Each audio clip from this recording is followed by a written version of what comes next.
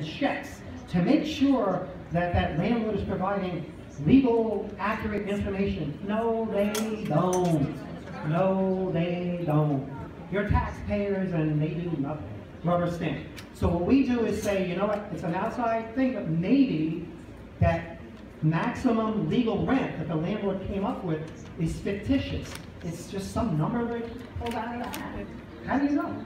You call up, you can order your rent history, you can go to the local office and get your rent history on the spot. Just bring like your lease or your Con Ed bill.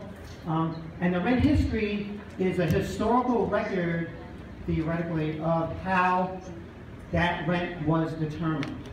If it is illegal and it's wrong, you can fight them on that. Another theoretical way, I don't know if anybody's ever heard of anybody actually doing this, but okay, let's say I live in a building, I took a preferential rent, and I'm a rabble-rouser, pain in the neck. Landlord hates my guts. And I did my renewal lease, and they reverted to legally registered rent. And I'm like, excuse me, I can't curse in the church. Heck no, I'm not going to sign that. I can't afford it. It's $1,800 a month. I cannot afford it. Working as a tenant organizer, we don't make money. So I can't afford it. So the landlord's like, sorry, fine.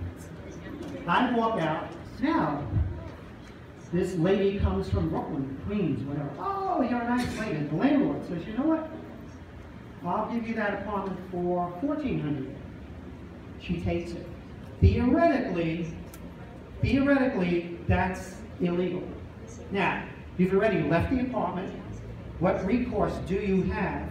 But theoretically, that's illegal because they proposed like $1,800 and they gave it for a lower amount. So you could say that was retaliatory eviction. But again, what's the remedy, right? I mean, theoretically, we've heard about this. I don't know if you guys know of anybody who was successful doing it. So I'm just saying that there are some things you might be able to do, especially with the issue of challenging that legal rent. I bet more than half the times that number is wrong.